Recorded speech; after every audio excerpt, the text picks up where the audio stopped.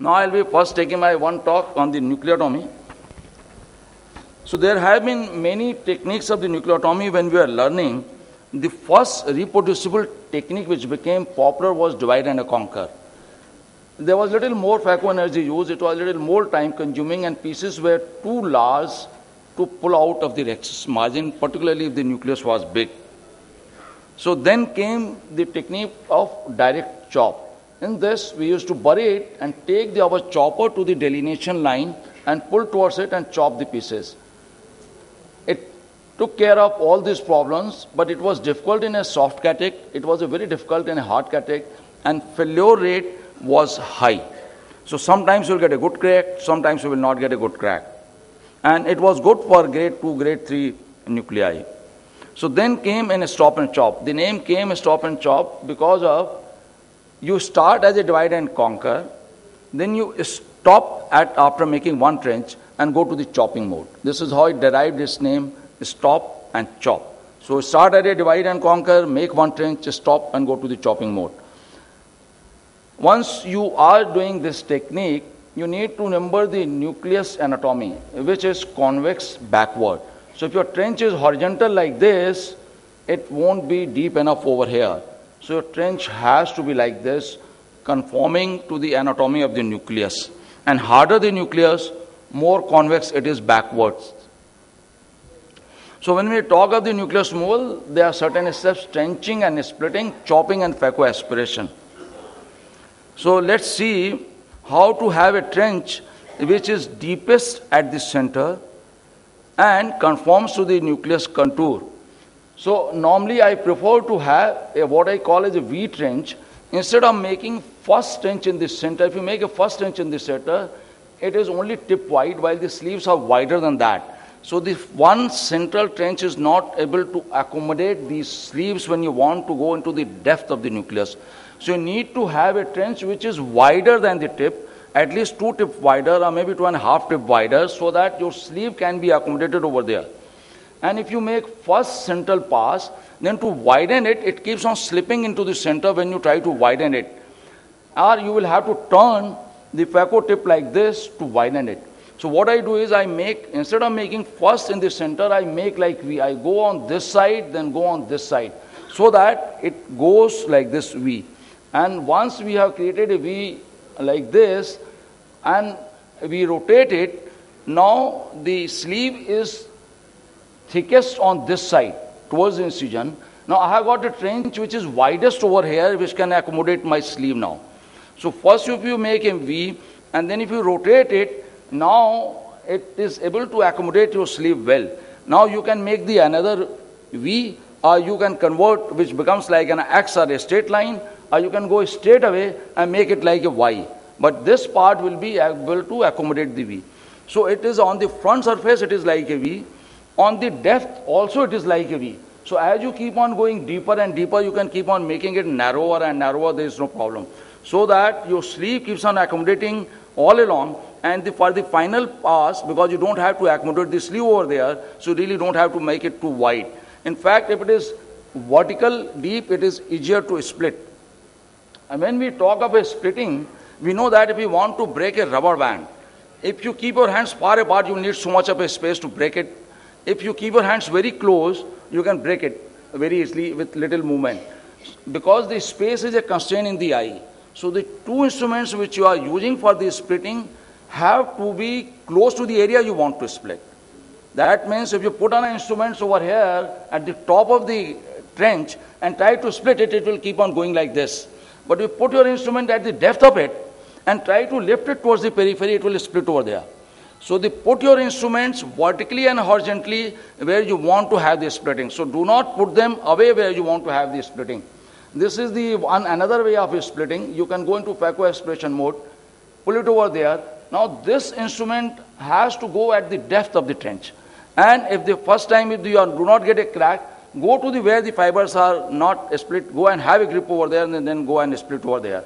So keep on positioning your chopper, have a good grip, and you can split it very easily. Once we have done this,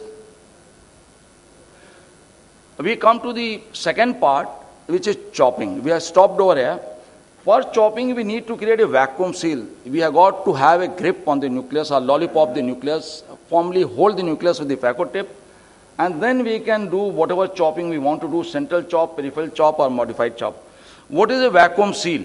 Vacuum seal is that you first go to the hardest part of the nucleus. Do not have this touch very superficial. Do not go close to the posterior capsule. Nearly at the depth of upper 2/3 and a lower 1/3, you put your phaco tip and nudge the nucleus slightly. Once you have got nudging over there, then give little bit burst of energy with your phaco foot pedal so that half a 1 millimeter of the nucleus tip gets buried inside. Now take your foot off from the phaco mode. It should be only in irrigation aspiration mode, so that by its suction it keeps on holding it. If you feel you are losing the tip, give little more energy and go in and hold it again. If you are too superficial, then you might lose the grip. If you have loosened the grip because of your too superficial, then change the position, go to the stronger position so that you have got a good, strong grip before you go for a chopping. And peripheral chop was the initial chop which was described. In this, we put on our chopper underneath the rexus margin. We go horizontally, put the chopper over there, then turn the chopper vertical and pull the chopper towards, after we turn it vertical, and then pull it towards the tip, and finally move it sideways when it comes close to the tip. That was a peripheral chop.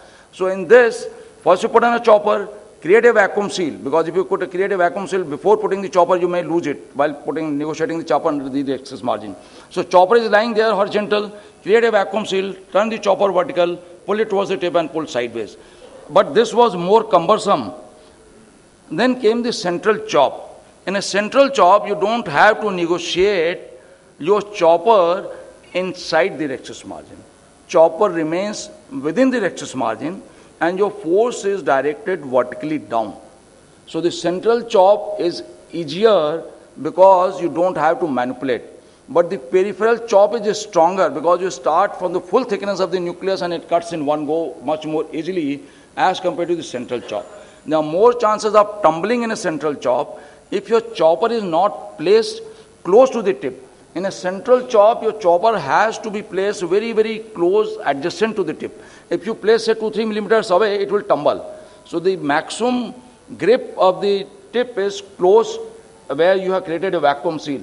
Now we put on a chopper over here. See, it has to be very close to the tip. If it is close to the tip, and instead of burying straight away, keep on pulling and keep on burying instead of burying in one go where it can tumble.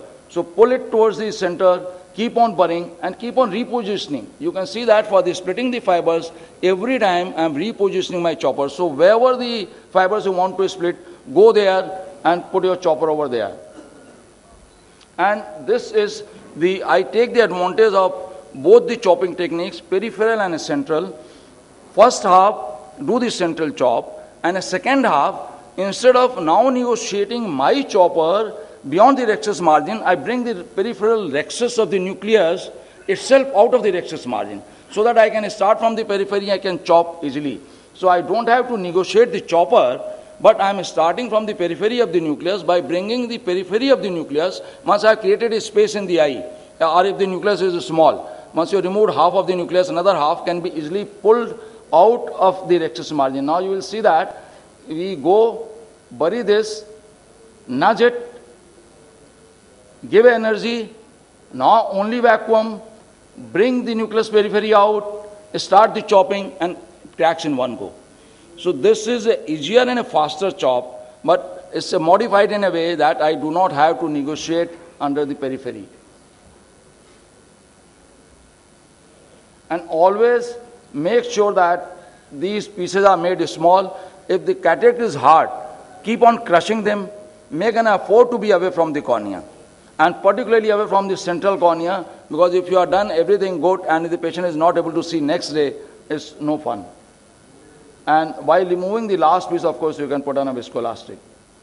Again, put it over there, bring it out of the rexus margin, and chop start from the periphery. So this is a peripheral chop which is modified, where we pull the rexus. Purinder, you put on. You ready? So the chopping is very essential part of whole of the phaco procedure. A direct chop, to my mind, a stop and chop is the best technique which takes care of all types of nucleuses, irrespective whether it's hard, whether it's a soft. A direct chop is more cumbersome. It is advised to use them only if you have got a high-end machines, which can take 500, 600 vacuum and can hold it well. It will not work in a very soft cataract. It is very, very difficult in a leathery cataract. Even if you are able to chop, once you create a space in the center, when you are doing phaco aspiration, you are away from the cornea. So my personal, and the energy delivered while making trench has got no collateral damage whatsoever because it is far away from the cornea. You have taken enough of time to cool the tip. So do the stop and chop technique, which is far more involved. So thank you very much for your kind attention.